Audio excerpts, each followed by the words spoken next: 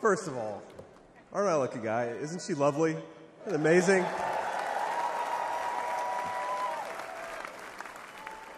Greetings, Milwaukee, my fellow Americans and my fellow Republicans. My name is D Vance from the great state of Ohio.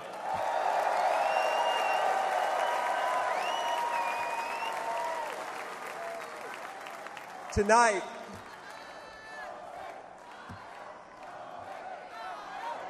O-H-I-O, O-H-I-O. You guys, we're gonna chill with the Ohio love. We got to win Michigan too here, so.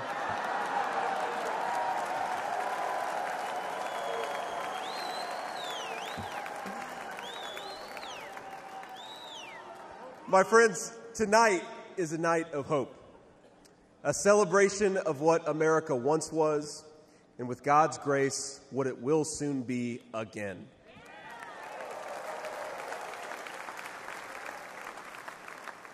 And it is a reminder of the sacred duty we have to preserve the American experiment, to choose a new path for our children and grandchildren. But as we meet tonight, we cannot forget that this evening could have been so much different. Instead of a day of celebration, this could have been a day of heartache and mourning. For the last 8 years, President Trump has given everything he has to fight for the people of our country.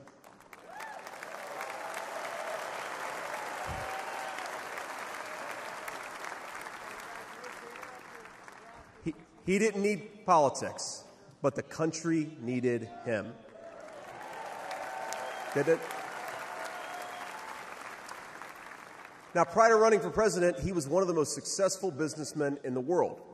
He had everything anyone could ever want in a life. And yet, instead of choosing the easy path, he chose to endure abuse, slander, and persecution. And he did it because he loves this country.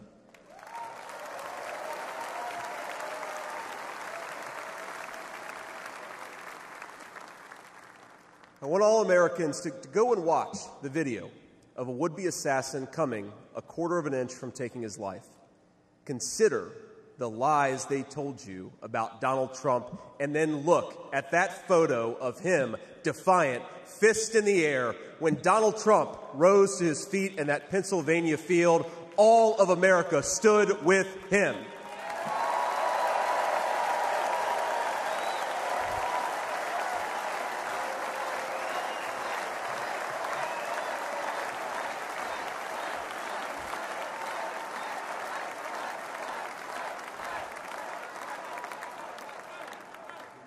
And what did he call us to do for our country? To fight for America. Even in his most perilous moment, we were on his mind. His instinct was for us, for our country, to call us to something higher, to something greater, to once again be citizens who ask what our country needs of us. Now consider what they said. They said he was a tyrant. They said he must be stopped at all costs. But how did he respond? He called for national unity, for national calm, literally right after an assassin nearly took his life.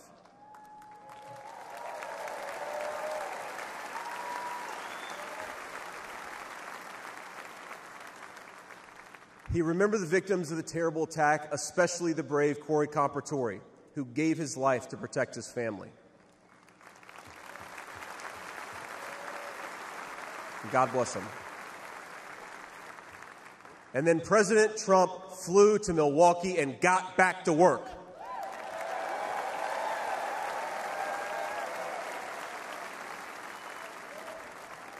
Now that's the man I've gotten to know personally over the last few years. He is tough, and he is, but he cares about people. He can stand defiant against an assassin one moment and call for national healing the next. He is a beloved father and grandfather, and of course, a once-in-a-generation business leader.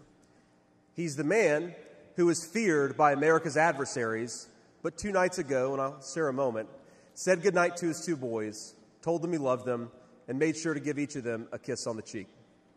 And I will say, Don and Eric squirmed the same way my 4-year-old does when his daddy tries to give him a kiss on the cheek. Sorry, guys. He is all those things, but tonight we celebrate he is our once and future President of the United States of America.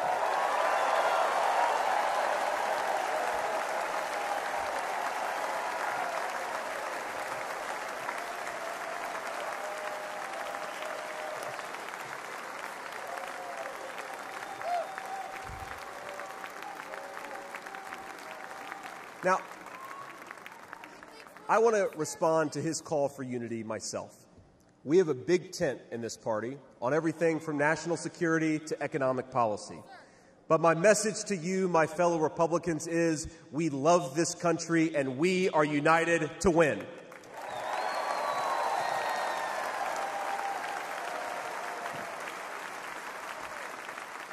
Right. Now, I think our disagreements actually make us stronger. That's what I've learned in my time in the United States Senate, where sometimes I persuade my colleagues and sometimes they persuade me. And my message to my fellow Americans, those watching from across the country, is shouldn't we be governed by a party that is unafraid to debate ideas and come to the best solution?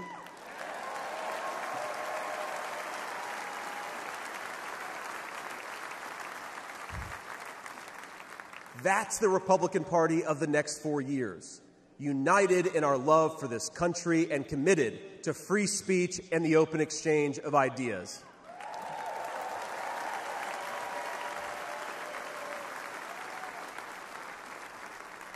And so tonight, Mr. Chairman, I stand here humbled, and I'm overwhelmed with gratitude to say I officially accept your nomination to be Vice President of the United States of America.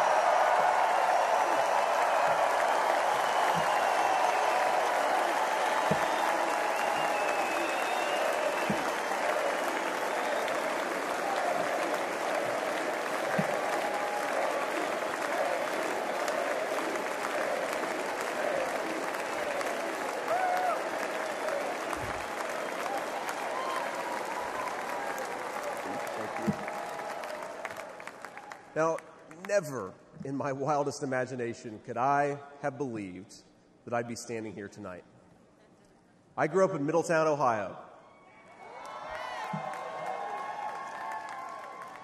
A small town where people spoke their minds, built with their hands, and loved their God, their family, their community, and their country with their whole hearts. But it was also a place that had been cast aside and forgotten by America's ruling class in Washington.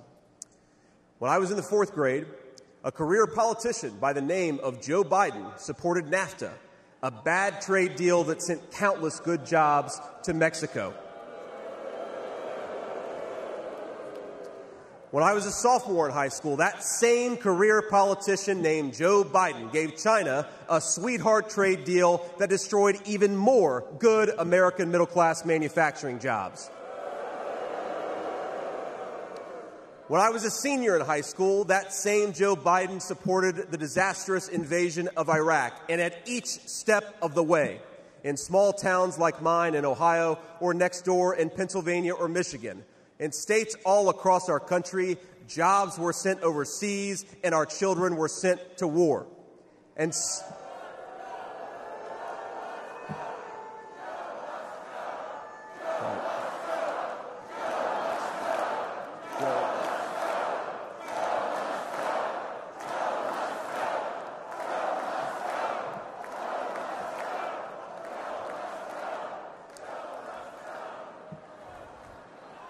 I agree. And somehow, a real estate developer from New York City by the name of Donald J. Trump was right on all of these issues while Biden was wrong.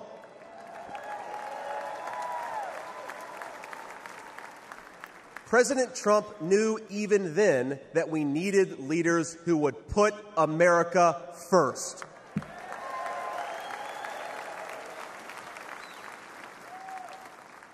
Now, thanks to these policies that Biden and other out-of-touch politicians in Washington gave us, our country was flooded with cheap Chinese goods, with cheap foreign labor, and in the decades to come, deadly Chinese fentanyl. Joe Biden screwed up, and my community paid the price.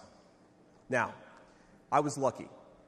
Despite the closing factories and the growing addiction in towns like mine, in my life, I had a guardian angel by my side. She was an old woman who could barely walk, but she was tough as nails. I called her Mamaw, the name we hillbillies gave to our grandmothers.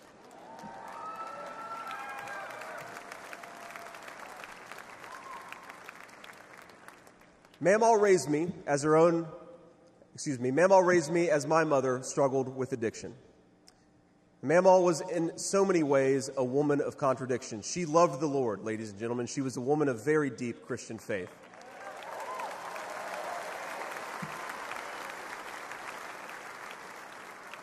But she also loved the F word.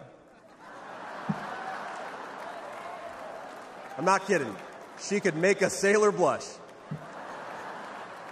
Now, she once told me, when she found out that I was spending too much time with a local kid who was known for dealing drugs, that if I ever hung out with that kid again, she would run him over with her car.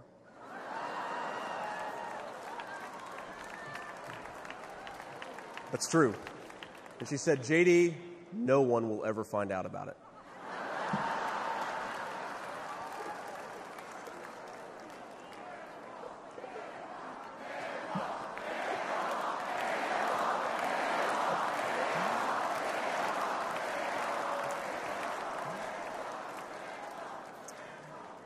Now, thanks to that Mamaw, things worked out for me. After 9/11, I did what thousands of other young men my age did in that time of soaring patriotism and love of country.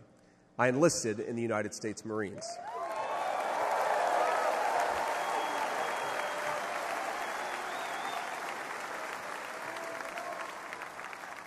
Semper Fi to my fellow Marines.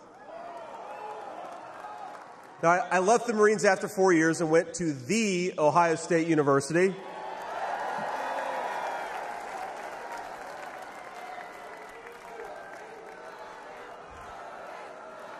I'm sorry, Michigan. I had to get that in there.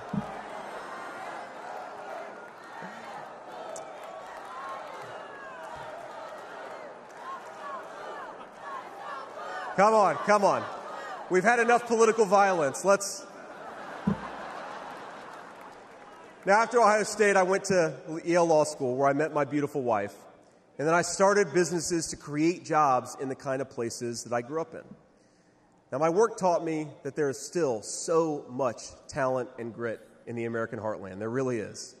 But for these places to thrive, my friends, we need a leader who fights for the people who built this country.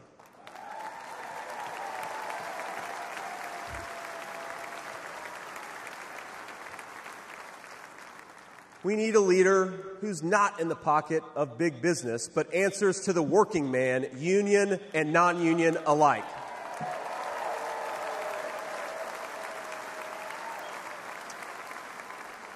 A leader who won't sell out to multinational corporations, but will stand up for American companies and American industry.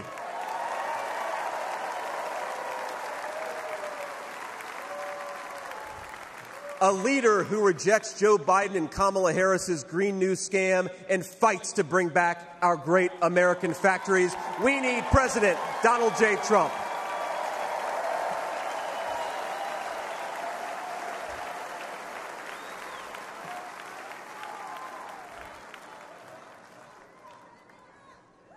Some people tell me I've lived the American dream, and of course they're right, and I'm so grateful for it.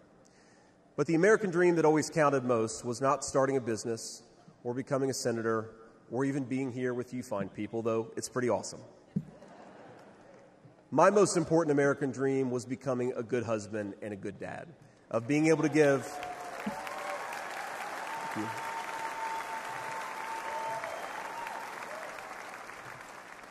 I wanted to give my kids the things that I didn't have when I was growing up, and that's the accomplishment that I'm proudest of. That tonight, I'm joined by my beautiful wife, Usha, an incredible lawyer and a better mom, and our three beautiful kids, Ewan, who's 7, Vivek, who's 4, and Mirabelle, who's 2. Now, they're back at the hotel, and kids, if you're watching, Daddy loves you very much, but get your butts in bed. It's 10 o'clock. But my friends, things did not work out well for a lot of kids I grew up with. Every now and then, I will get a call from a relative back home who asks, "Did you know so-and-so?" And I'll remember a face from years ago, and then I'll hear, "They died of an overdose." As always, America's ruling class wrote the checks. Communities like mine paid the price. For decades, that divide between the few with their power and comfort in Washington and the rest of us only widened. From Iraq to Afghanistan, from the financial crisis to the Great Recession, from open borders to stagnating wages, the people who govern this country have failed and failed again.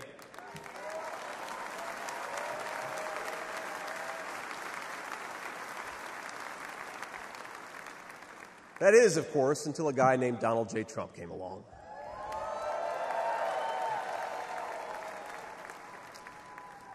President Trump represents America's last best hope to restore what, if lost, may never be found again.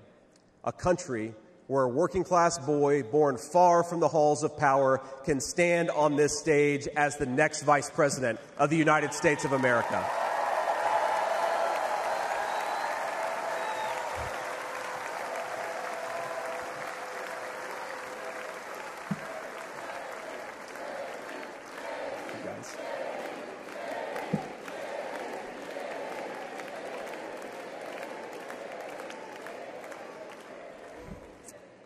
But my fellow Americans here in this stage and watching at home, this moment is not about me. It's about all of us, and it's about who we're fighting for. It's about the auto worker in Michigan wondering why out-of-touch politicians are destroying their jobs. It's about the factory worker in Wisconsin who makes things with their hands and is proud of American craftsmanship.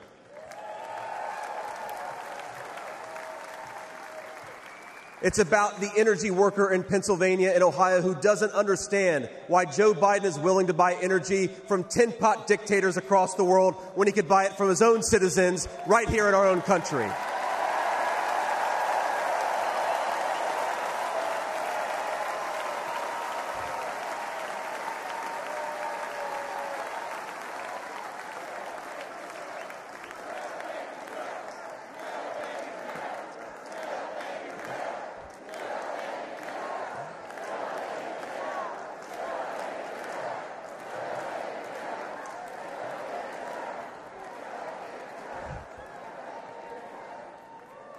You guys are a great crowd. Wow. And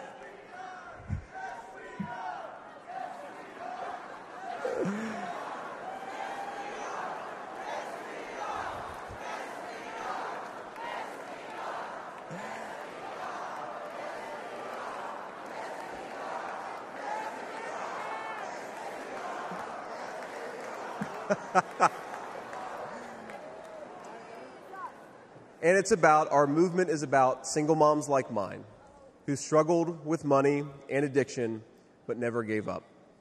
And I'm proud to say that tonight my mom is here, 10 years clean and sober. I love you, Mom.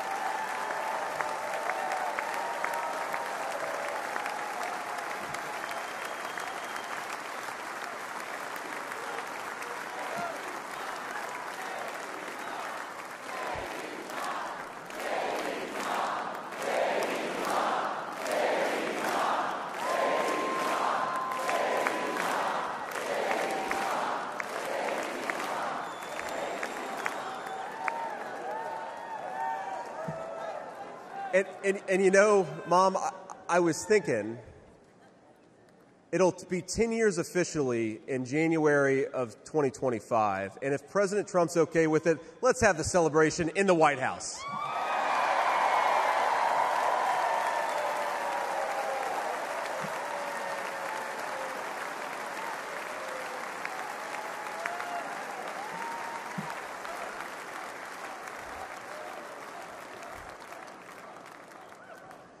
And our movement, ladies and gentlemen, it's about grandparents all across this country who are living on Social Security and raising grandchildren they didn't expect to raise. And while we're on the topic of grandparents, let me tell you another Mamaw story. Now, my Mamaw died shortly before I left for Iraq in 2005. And when we went through her things, we found 19 loaded handguns. They were...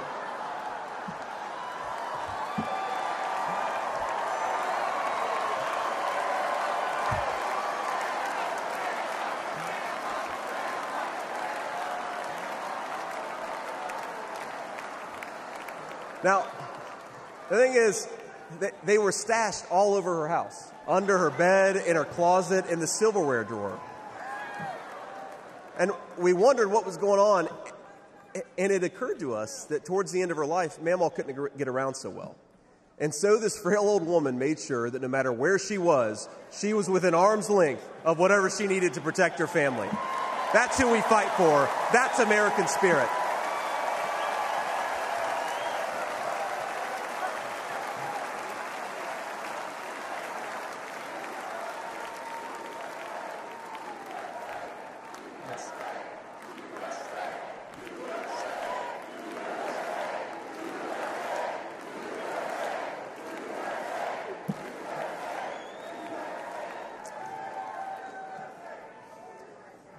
Now, Joe Biden has been a politician in Washington for longer than I've been alive, 39 years old. Kamala Harris is not much further behind. For half a century, he's been the champion of every major policy initiative to make America weaker and poorer. And in 4 short years, Donald Trump reversed decades of betrayals inflicted by Joe Biden and the rest of the corrupt Washington insiders.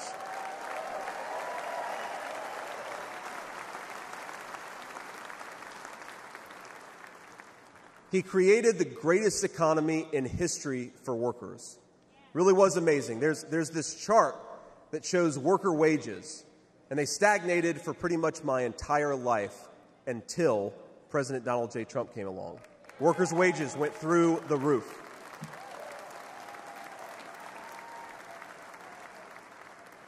And just imagine what he's going to do when we give him 4 more years.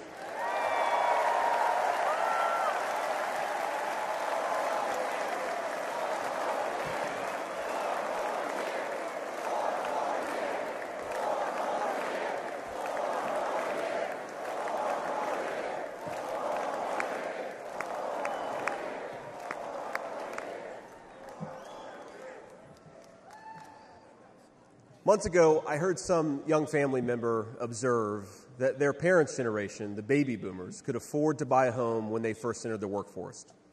But I don't know, this person observed, if I'll ever be able to afford a home. The absurd cost of housing is the result of so many failures, and it reveals so much about what's broken in Washington. I can tell you exactly how it happened. Wall Street barons crashed the economy, and American builders went out of business. As tradesmen scrambled for jobs, houses stopped being built. The lack of good jobs, of course, led to stagnant wages. And then the Democrats flooded this country with millions of illegal aliens. So citizens had to compete with people who shouldn't even be here for precious housing. Joe Biden's inflation crisis, my friends, is really an affordability crisis. And many of the people that I grew up with can't afford to pay more for groceries, more for gas, more for rent, and that's exactly what Joe Biden's economy has given them.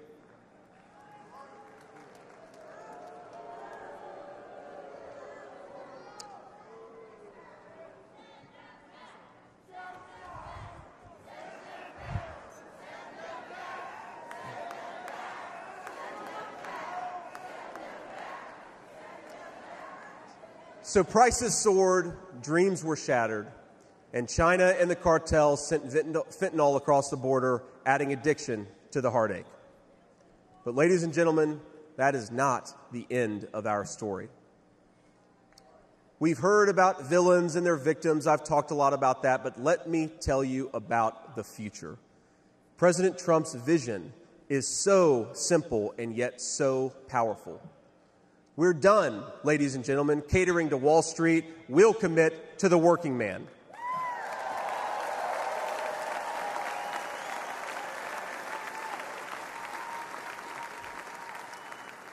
We're done importing foreign labor. We're going to fight for American citizens and their good jobs and their good wages.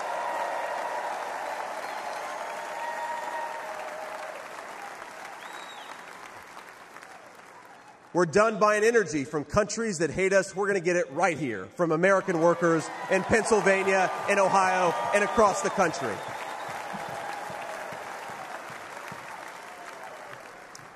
We're done sacrificing supply chains to unlimited global trade, and we're going to stamp more and more products with that beautiful label, Made in the USA.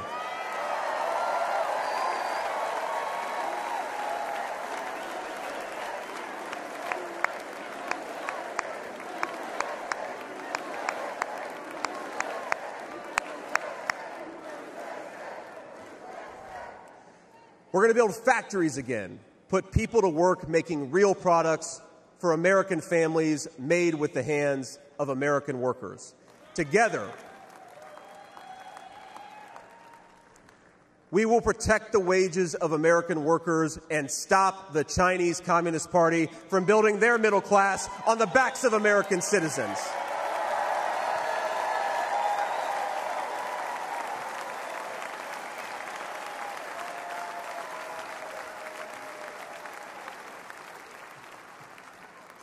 Together, we will make sure our allies share in the burden of securing world peace. No more free rides for nations that betray the generosity of the American taxpayer.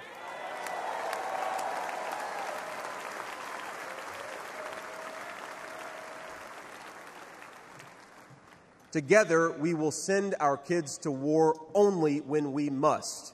But as President Trump showed with the elimination of ISIS and so much more, when we punch, we're going to punch hard.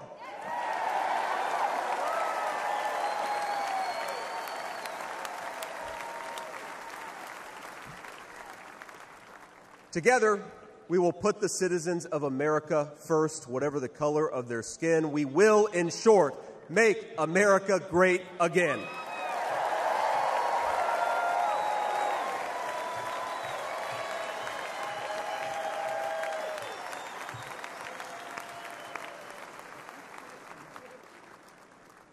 You know, one of the things that you hear people say sometimes is that America is an idea. And to be clear, America was indeed founded on brilliant ideas like the rule of law and religious liberty, things written into the fabric of our Constitution and our nation. But America is not just an idea. It is a group of people with a shared history and a common future. It is, in short, a nation. Now, it is part of that tradition, of course, that we welcome newcomers. But when we allow newcomers into our American family, we allow them on our terms.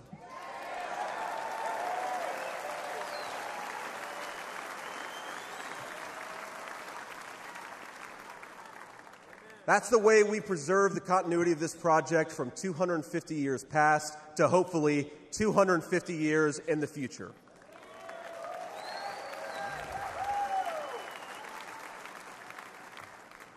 And let me illustrate this with a story, if I may. I'm, of course, married to the daughter of South Asian immigrants to this country. Incredible people. People who genuinely have enriched this country in so many ways. And, of course, I'm biased because I love my wife and her family, but it's true. Now, when I proposed to my wife, we were in law school, and I said, honey, I come with $120,000 worth of law school debt and a cemetery plot on a mountainside in eastern Kentucky.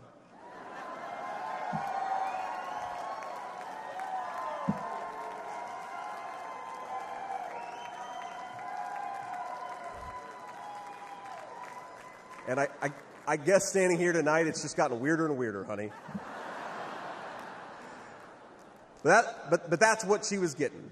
Now, that cemetery plot in eastern Kentucky is near my family's ancestral home. And like a lot of people, we came from the mountains of Appalachia into the factories of Ohio, Pennsylvania, Michigan, and Wisconsin.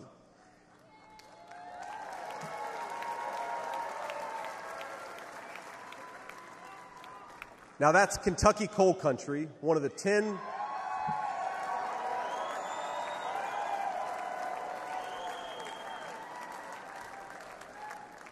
Now, it's one of the 10 poorest counties in the entire United States of America. They are very hardworking people, and they're very good people. They're the kind of people who would give you the shirt off their back even if they can't afford enough to eat. And our media calls them privileged and looks down on them. But they love this country not only because it's a good idea, but because in their bones they know that this is their home. And it will be their children's home, and they would die fighting to protect it.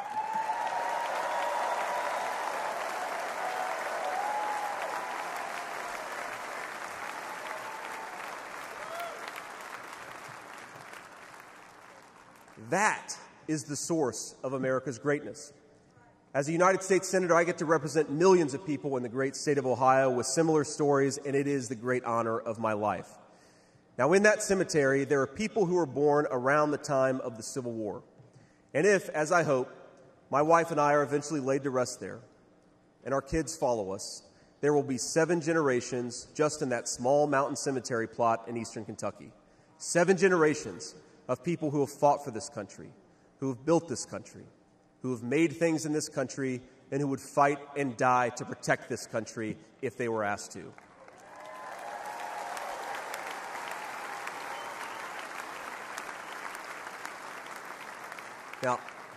Now that's not just an idea, my friends. That's not just a set of principles. Even though the ideas and the principles are great, that is a homeland. That is our homeland.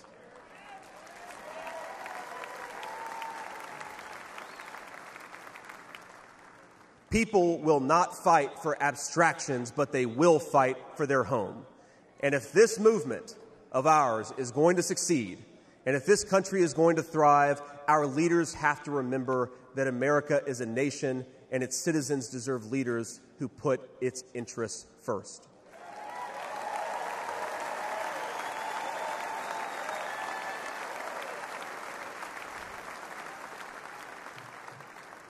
Now, we won't agree on every issue, of course, not even in this room. We may disagree from time to time about how best to reinvigorate American industry and renew American family. That's fine. In fact, it's more than fine. It's good.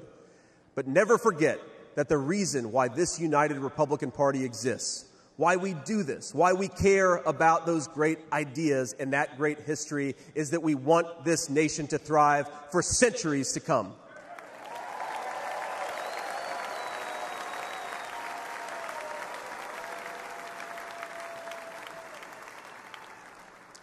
Now, eventually in that mountain cemetery, my children will lay me to rest. And when they do, I would like them to know that thanks to the work of this Republican Party, the United States of America is as strong and as proud and as great as ever.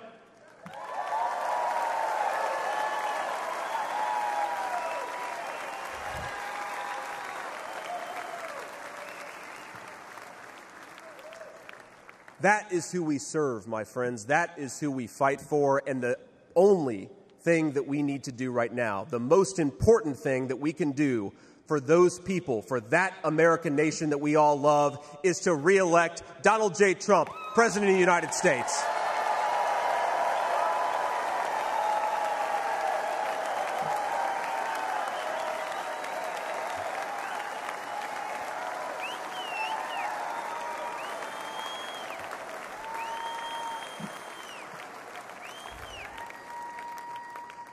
Mr. President, I will never take for granted the trust you have put in me.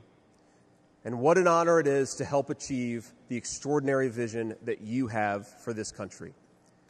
Now, I pledge to every American, no matter your party, I will give you everything I have to serve you and to make this country a place where every dream you have for yourself, your family, and your country will be possible once again.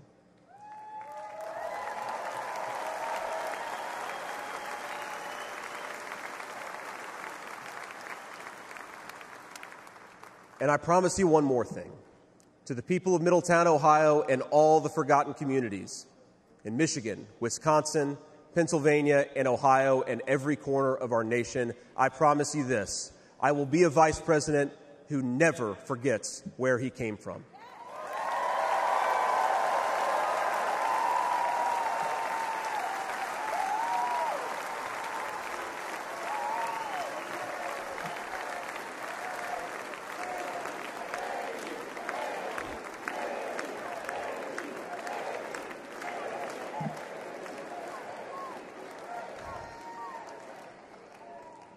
And every single day for the next 4 years, when I walk into that White House to help President Trump, I will be doing it for you, for your family, for your future, and for this great country. Thank you. God bless all of you, and God bless our great country.